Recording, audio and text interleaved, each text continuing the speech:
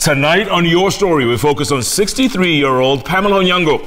For the last 15 years, take a listen, she has been a tinsmith in Migori's Juakali area. Well, her work has earned her customers from as far as Tanzania. This story, the tinsmith, was suggested by Hilary Onyango, who was an apprentice in her workshop.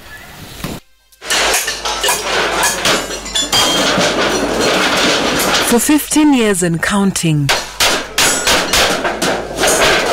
the tinkering of light metal has been the constant rhythm in Pamela Onyango's juakali trade here in Migori.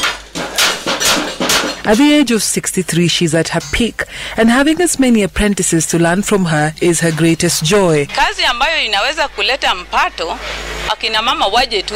Wenye hawana kazi wanaweza kuja hapa juakali, nitawafunza kazi, wajiendeleshe vile nimejiendelesha.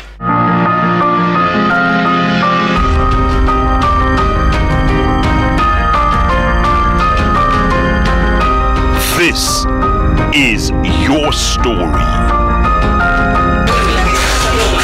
Pamela is an early riser. Her work begins at 6 a.m. and ends at 6 p.m. It's a male-dominated job. For the mother of four, venturing into this trade was first a matter of survival. She started working, fabricating mostly metal boxes, which are in high demand mostly for school students.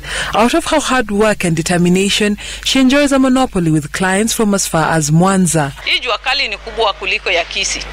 Wakisi wanakuja wanarangura masanduku hapa. Wa Homa Bay wanachukua masanduku hapa. Huko Mihuru pia wanakuja wanachukua masanduku hapa. Hadi huko Nyandiwa wanachukua masanduku hapa. Saa zingine wanapiga simu, tunawawekea bidhaa, sanduku, karai, jiko, tunawawekea kwa jiko, inawaendelea. She expanded her small room to a workshop. Here, she has offered employment to 4 young tinsmiths who are also her apprentices. Kama huyu mama anaweza fanya hii kazi, wacha hata mimi nijaribu hii kazi, maana haiwezi nishinda. Kufanya na mama, kumbe kazi ni rahisi hivi.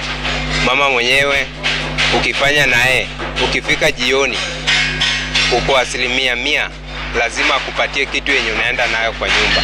Unajua wanaume saa zingine mwanaume anaweza kupiga chenga, lakini mama mwenyewe ndio kama kichwa cha familia. Nimesaidika katika, hata mimi mwenyewe nimejifundisha mambo mengi kupitia kwa huyu mama. Like many other artisans, the tinsmith learns their trade by being an apprentice for up to 4 to 6 years. Then they can become a master tinsmith like Pamela Onyango.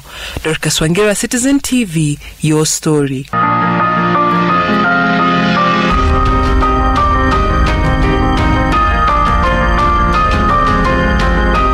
This is Your Story.